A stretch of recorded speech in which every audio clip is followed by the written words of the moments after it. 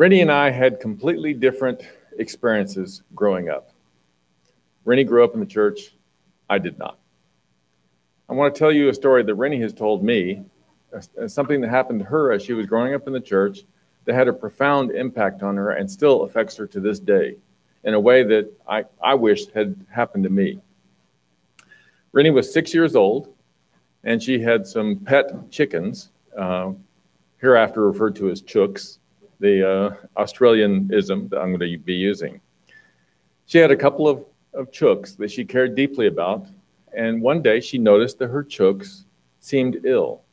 They were drooping, and they really seemed bad, and she was very worried about them, so she went and told her mom. And Rennie was quite emotional about this, and her mom said, okay, well, let's do this. Let's pray about this. So she got down on her knees with her mom, and together they prayed about Rennie's chooks. The next day, Rennie ran out to check on her chooks to see how they were doing, and they looked great. They were just as healthy as they had ever been before. Well, that may not have been the most important miracle that God ever performed. And I'm sure he didn't care nearly as much for those chooks as he did for a little 6-year-old girl learning the power and importance of prayer. And so that was an experience that Rennie had. I didn't have that growing up, and we've compared notes. And for me, learning to pray was a struggle. For Rennie, it came much more naturally because it started in childhood. Well, you may think that I'm going to do a split sermon about prayer today, and I'm not. I'm not going to do a split sermon about prayer, but I use that story because it does still fit in with what I want to talk about. Today, we'll be taking a look at some familiar scriptures, but perhaps from a slightly different angle. Our focus will be on the little things that people do that make a big difference, like taking 3 or 4 minutes to pray with your child, to teach your child a lesson that will last a lifetime and eternity. Let's start by turning to Luke 17. Luke 17.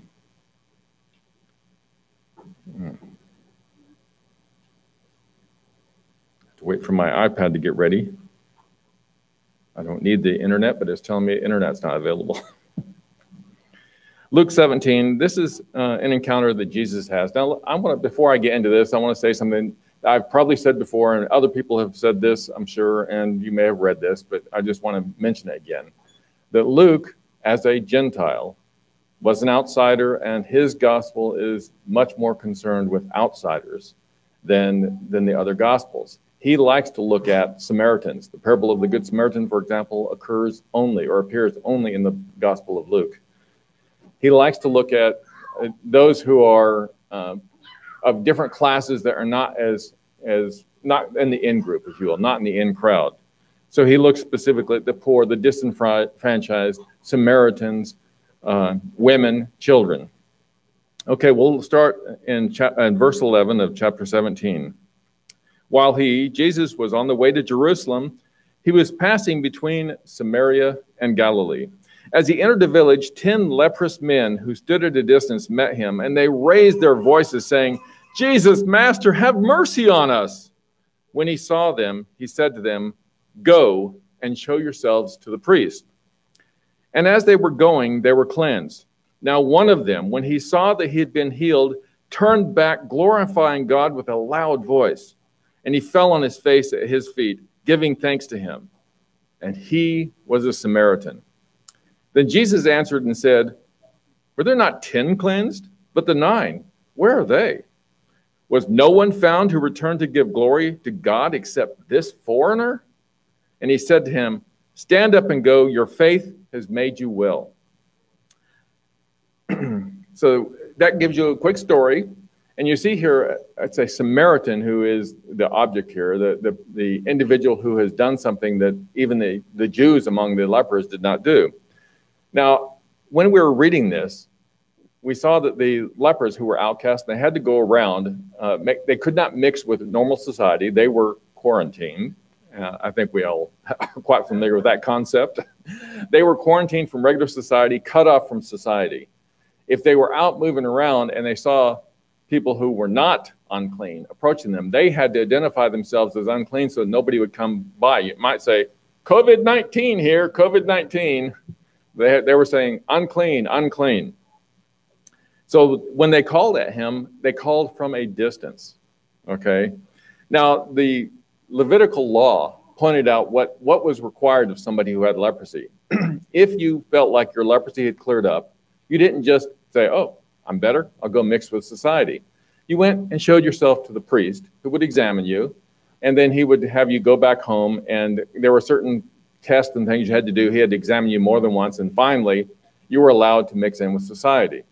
Well, in this particular case, Christ tells them, go and show yourselves to the priest. And that's verse 14. And as they were going, they were cleansed. They had to leave on faith to go. So that's an interesting point that you don't want to miss in the story. What's critical to this particular split sermon, however, is what this Samaritan did. The Samaritan, not the Jews, but the Samaritan came back and gave thanks and praise to Christ.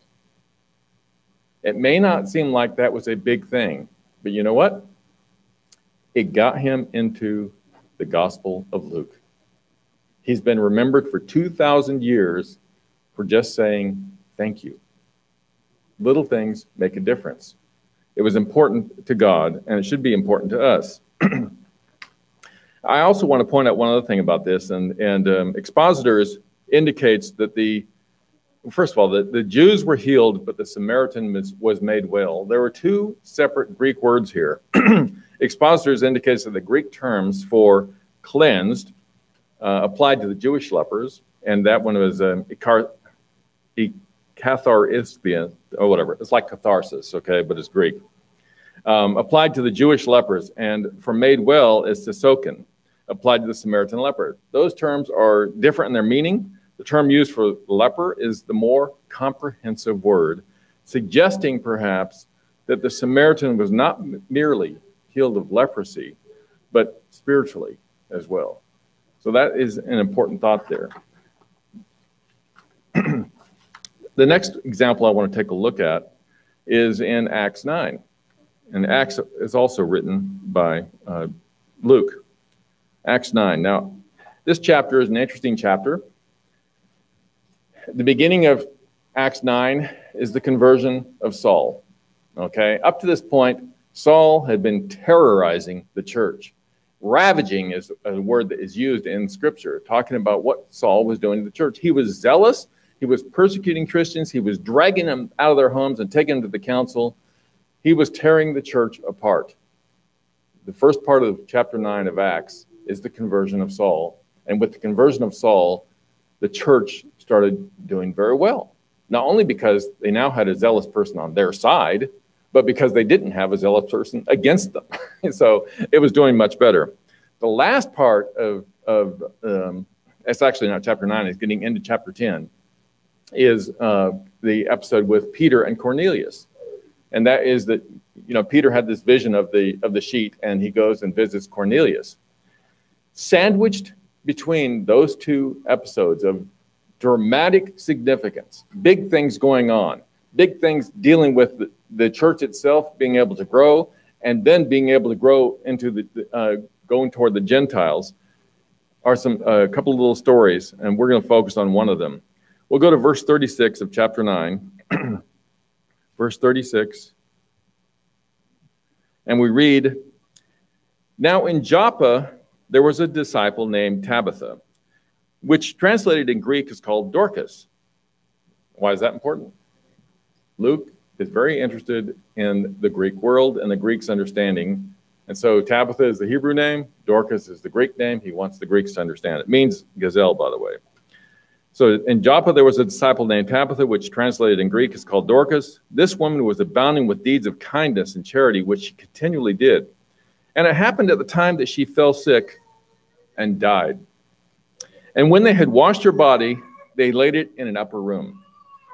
Since Lydda was near Joppa, let me just back up for 1 second. They had washed her body, but they had not applied oils to it, okay? So they had not completed the process for burial. And it makes you wonder whether they were actually expecting something to happen here, expecting a resurrection. Since Lydda was near Joppa, and Lydda is where Peter was at the time, the disciples, having heard that Peter was there, sent 2 men to him, imploring him, "Do not delay in coming to us." Again, after Tabitha died, they sent to Peter. They weren't looking for healing. They were looking for resurrection, or at least it seems that way.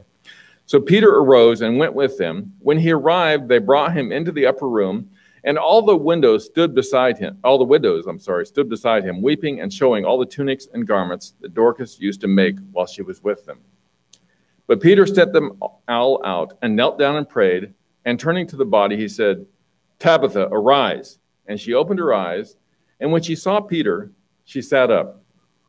And he gave her his hand and raised her up, and calling the saints and widows, he presented her alive.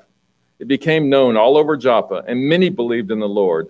And Peter stayed many days in Joppa with a tanner named Simon. Now, this is an interesting story, but I want you to notice this, okay? This woman was resurrected, and there are several things that happen here. She is mentioned as a disciple. It's the feminine form of the word disciple, okay? Tabitha was not the only female disciple, but this is the only place in Scripture where the feminine form of the word disciple is ever used. And it was that honor fell to Tabitha. Another thing that is critical to this split sermon is what it was why she was loved. She was loved not because she was somebody doing incredible things out there. She was loved because she cared about the widows. She was doing individual acts, lots of little things. She saw and recognized that one widow over here had a need, and she made her some kind of article of clothing. She recognized another widow had some need, and she made her clothing, and it was all quality clothing. But what the widows appreciated most was there was somebody here who cared enough to pay attention to them and gave from her heart to them. These are lots of little acts that distinguished her, so that they wept so much and they sent for Peter to resurrect her. Now, I also want to point out something else, and we're going to take a look just to kind of see what might have been in Peter's mind. Let's go back to Mark 5. Mark 5, starting in verse 21. This is something that Jesus did, but Peter was right there with Jesus. Mark 5, verse 21. When Jesus had crossed over again in the boat to the other side, a large crowd gathered around him, and so he stayed by the seashore. One of the synagogue officials named Jairus came up and on seeing him, fell at his feet and implored him earnestly, saying, "My little daughter is at the point of death. Please come and lay your hands on her so that she will get well and live." And he went off with him, and a large crowd was following him and pressing in on him.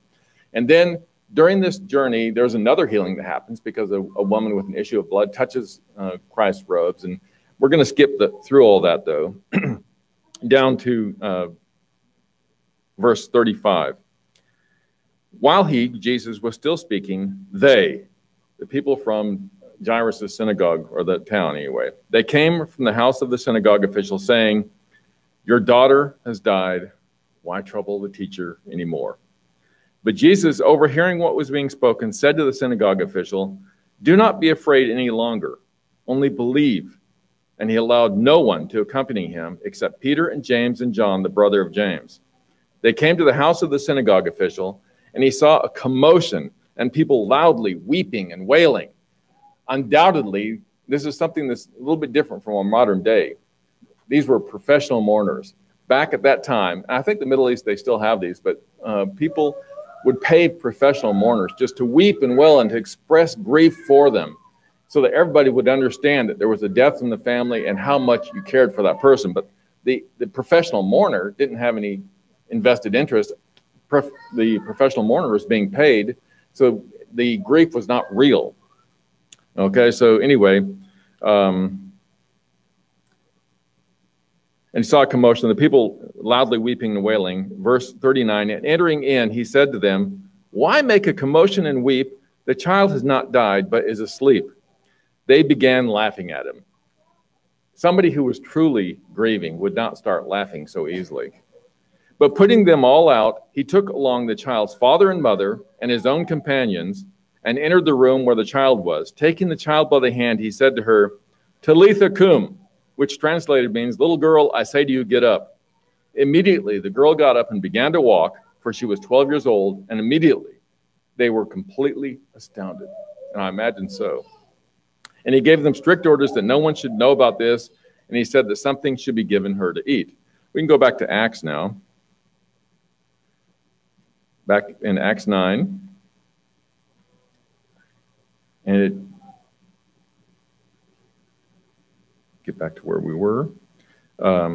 If you notice in Acts 9 that Peter, when he got there, in verse 40, he sent them all out, just like Christ had done, out of the room. And he knelt down and prayed. Turning to the body, he said, Tabitha, arise. Now, we read that in English, and we don't notice that in Aramaic, it would have been Tabitha cum, and in Mark, it was Talitha cum, or Talitha, or whatever, however it would be pronounced. One letter of difference. I just point this out to the commentator pointed out, is there a possibility that this was in Mark's mind as he performed this? I mean, he did it in the same way that Christ did. Now, Dorcas was somebody who had a profound impact, not because she did some specifically, tremendous, wonderful thing. It was little acts of kindness. But what's interesting is that her example has inspired people through the ages. In the 1800s in this country, there were groups called Dorcas societies. Dorcas societies sprang up all over the United States, and these were women who wanted to emulate Dorcas, and they wanted to do acts of charity and kindness toward others. And so, in a sense, even years, centuries after her death, Dorcas had a profound impact on people. Let's now turn to Mark 6.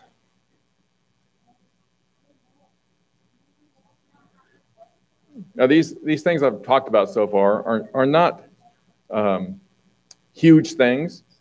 We tend to think that if we want to have an impact on people, we have to do something big. But sometimes the things that we do that are small things, sometimes we may actually have an impact on somebody and not even recognize that we've had an impact on somebody. May not even know till the kingdom. Who knows? Mark 6, we have the feeding of the 5,000. All four Gospels include this miracle. It's the only miracle that you will find in all four Gospels. So that tells you something about the significance of this particular one. We're not going to look at all four. We're going to look at two of them. So we're going to start in Mark 6. Mark 6, starting in verse 33. The people saw them going, and many recognized them and ran there together on foot from all the cities and got there ahead of them.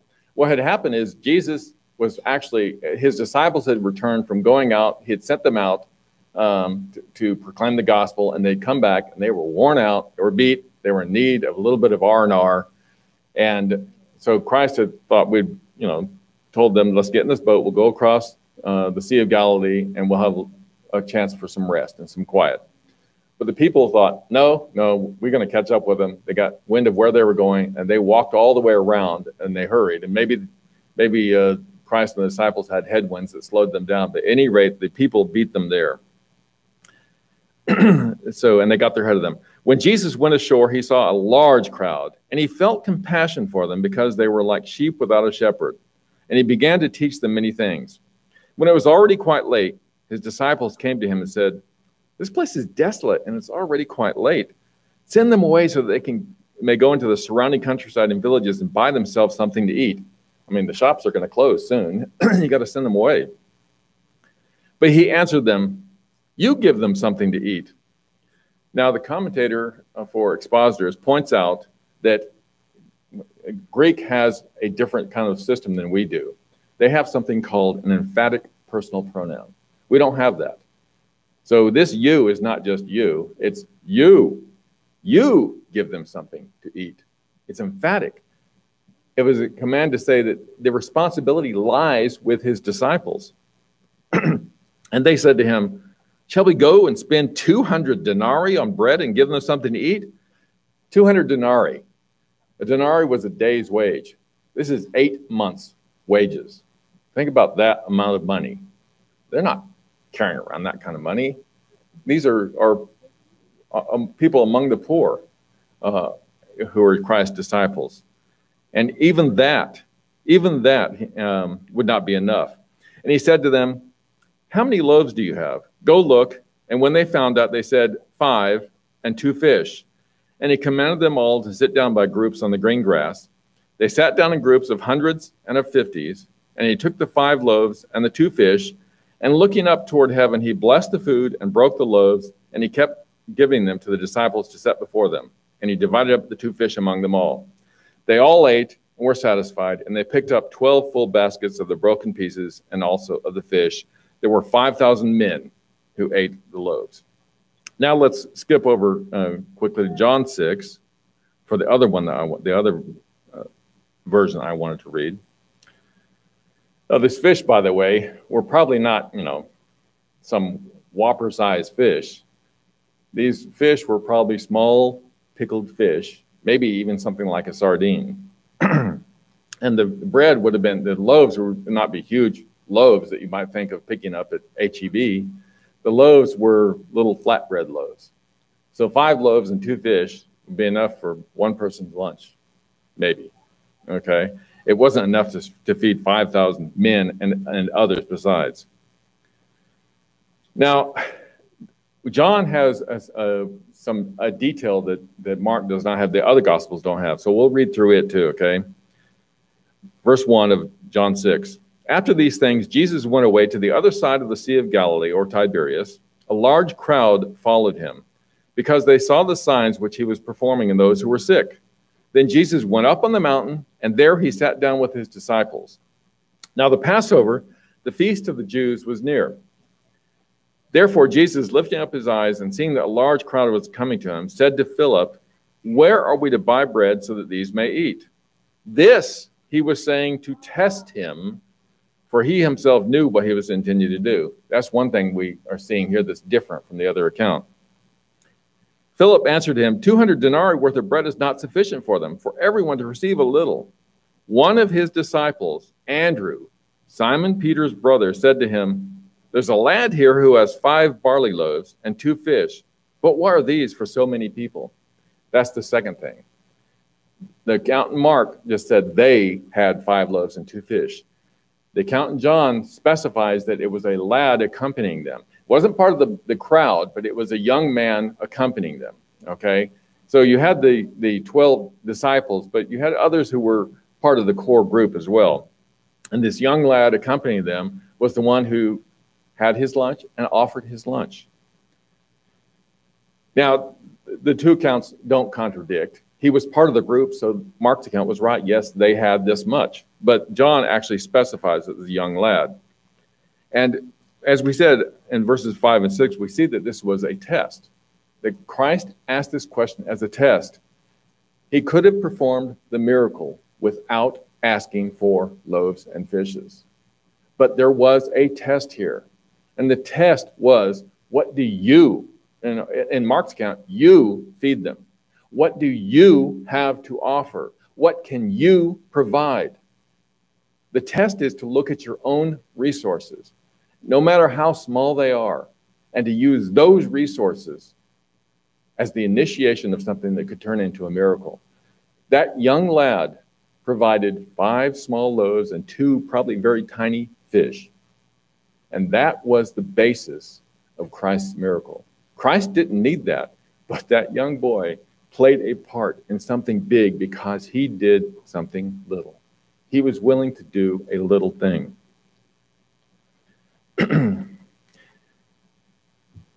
When I first began attending church, the very, very first time I ever attended church, it was in Portland, Oregon. It was a long time ago. I'm going to date myself here. It was 1976. I was in college. I was away from home. I had heard about the church before from a friend of mine. I've told you about him before. But the nearest church was far away. So when I went to Portland, I thought, Portland's a good-sized city. They probably have a church here. I didn't know much about it. Looked in the yellow pages, and guess what? That year, back during what people have since referred to as the liberal era, that year was the only year, but it did appear in the yellow pages. And so I was able to call, talk to the minister. He told me where church met, the Western States Chiropractic Association, which I still remember because it seemed so odd to me that a church would be meeting there. I found out where it was. It was in northeast Portland. I was in southeast Portland. If I, as a poor, struggling student, had had a car, it would have taken me 10 minutes to drive there. I didn't. So I had to wait at a bus stop, catch a bus. Now, if you know anything about Portland, besides the riots they're having now, the downtown area, the center of the city, is on the other side of the Willamette River. So I had to go all the way from southeast Portland to the western side of Portland, get off the bus, wait for a transfer, and then take a bus on another long ride back out. It took me over an hour. It's like an hour and 15 minutes. I don't remember exactly now, but I remember just really being discouraged at how much time it took. And then I had to walk several blocks from there to get to my location. So I was not, being a typical grumbling type of American, grumbling Israelite. When I walked in and somebody greeted me and said, "Hi, we noticed you walked up. Where'd you come from?" And so I told them, and they said, "Well, you walked, so you didn't drive." And "Oh yeah, I didn't have a car. And, oh, it was terrible. I had this bus ride. It was terrible. It was a horrible ride. It took so much time. It's ridiculous. Blah blah blah. Gripe.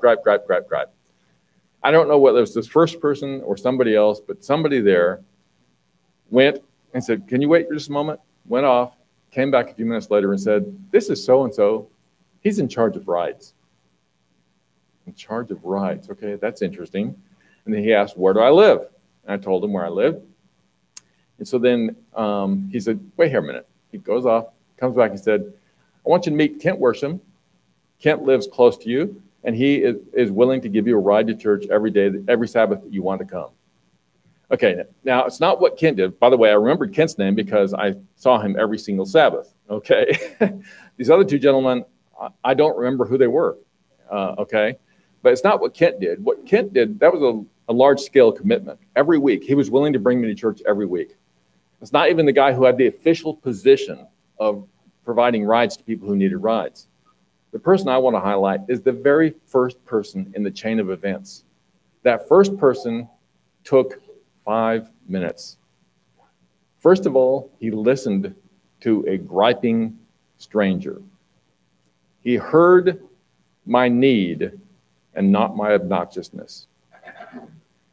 And he realized what my need was, and he went and got the chain of events started that would help me come to church, to correct my attitude. Okay. I have thought back on that incident many times.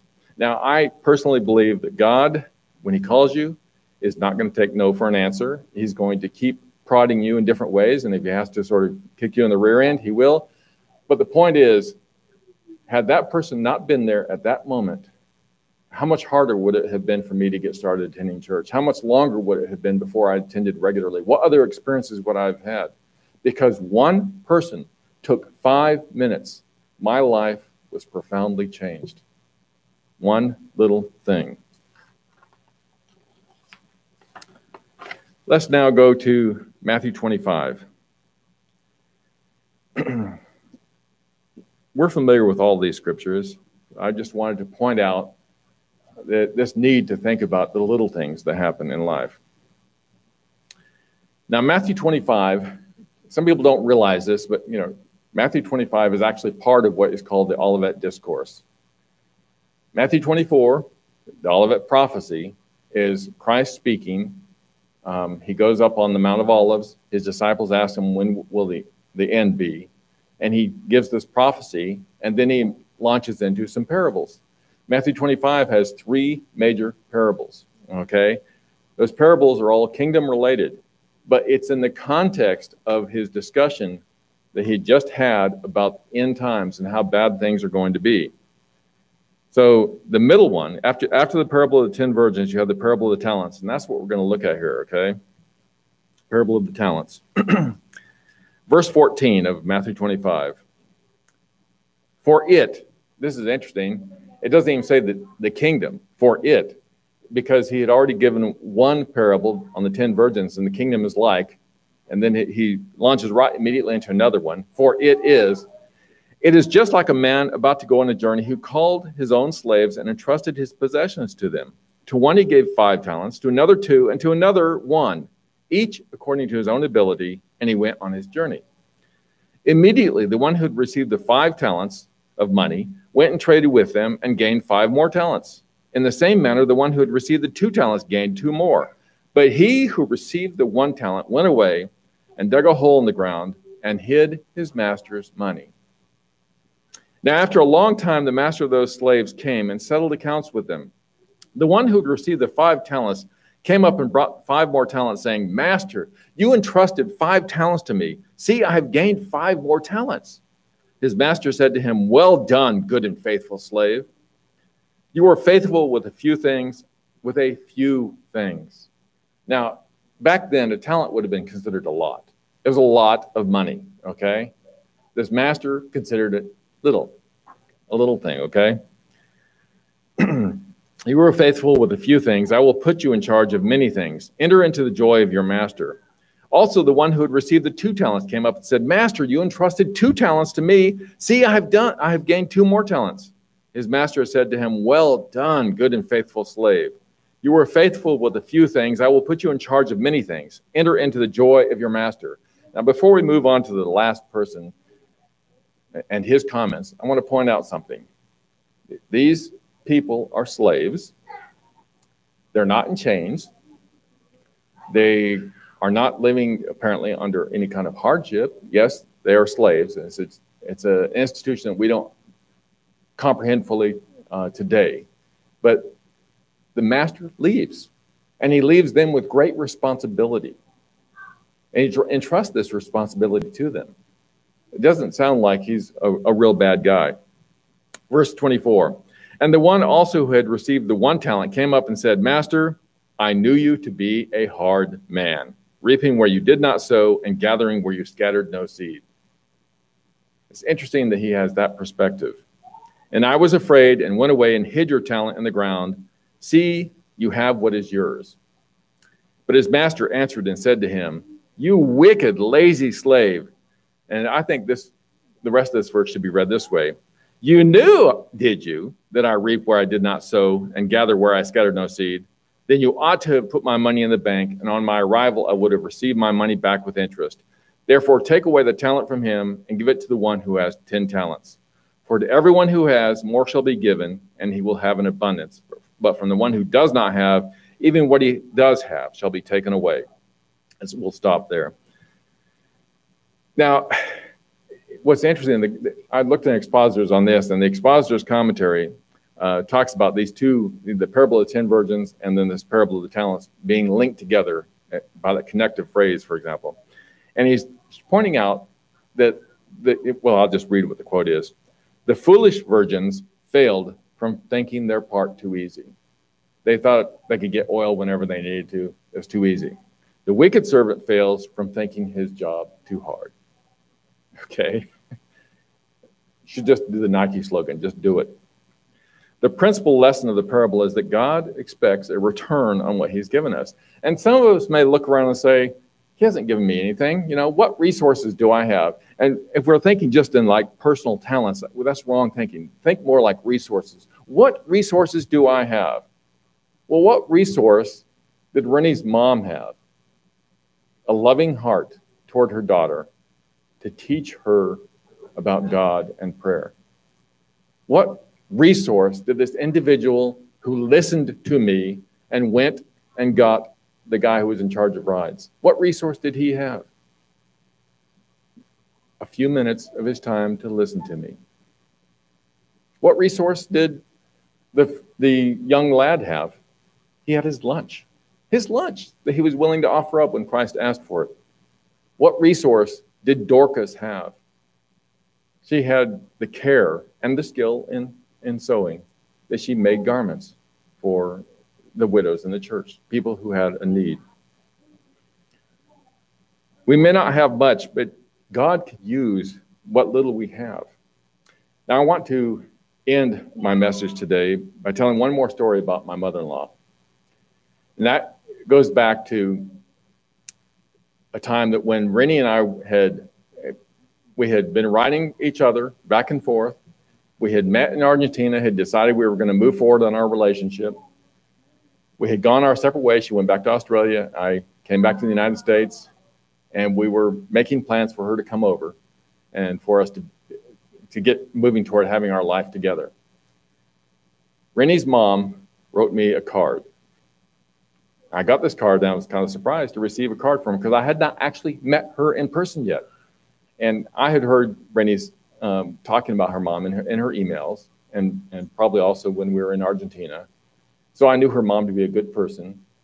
But I had also, heard mother-in-law stories and was concerned about whether or not I would be accepted. She wrote me a card assuring me that she was very happy that I was in Rennie's life. And I have remembered that card from when I received it because it meant a great deal to me. I'm not the only one who has received a card from her.